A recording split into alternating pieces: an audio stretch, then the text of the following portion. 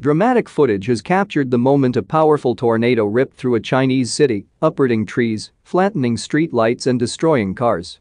At least 50 homes were damaged when the terrifying twister collided with buildings in Huludao City, in China's northeastern province of Liaoning.